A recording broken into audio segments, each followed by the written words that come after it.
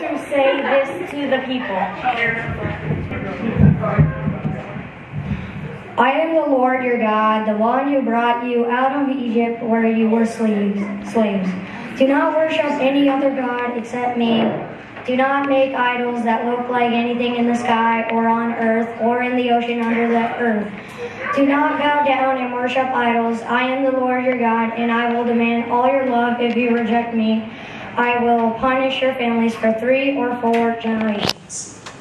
But if you love me and obey my laws, I will be kind to your families for thousands of generations. Do not misuse my name. I am the Lord your God, and I will punish anyone who misuses my name.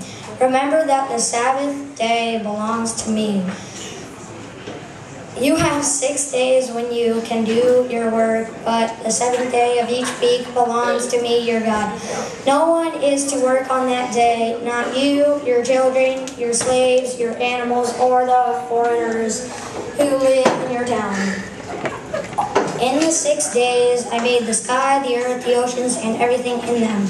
But on the 7th day I rested. That's why I made the Sabbath a special day that belongs to me. Respect your father and your mother, and you will live a long time in the land I am giving you. Do not murder, be faithful, and marry. If you speak to us, we will listen. But if you don't let God speak to us,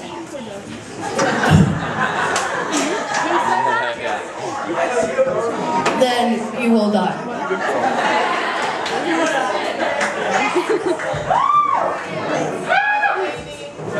Blah, blah, blah, blah, blah.